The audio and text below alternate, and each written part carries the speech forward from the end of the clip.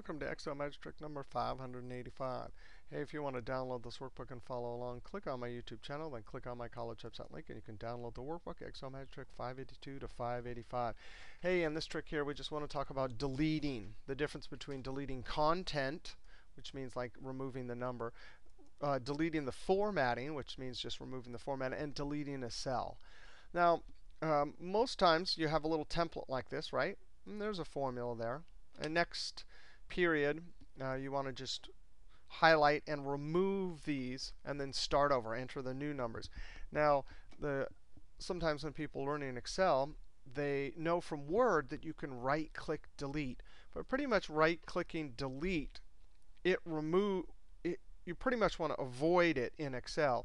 It actually removes the cell. So let's try it. Right-click, delete. And it asks you, do you want to do left or right? And most people just go, oh, don't read it and click OK. Oh, no, that's disastrous. It actually removed the cells. And those sum functions that were right there got scooted over because those cells were missing.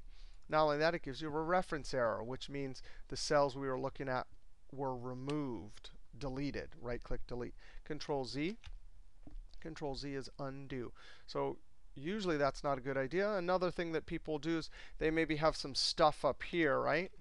And they're like, oh, I want to get rid of it. So they right-click delete.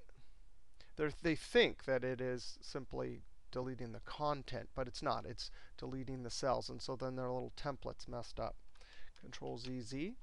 OK, so right-click delete is not to be. There's not very many good uses for it. There's some, but usually when you're learning how, you just want to use delete the content. Now the other thing that people want, and so you use the delete key, right?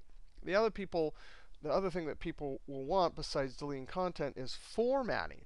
So say you want to remove this, if you hit the delete key, that just does content, Control-Z. So you go to Home, and then the eraser in the edit group, right? And then you could say clear formats. Notice there's all. That does formats and content. That's great when you have a data set and you just want to wipe it away and start over. Formats, that's just formatting. Contents, that's the delete key. Now the keyboard shortcut is Alt-E-A-F. Control-Z.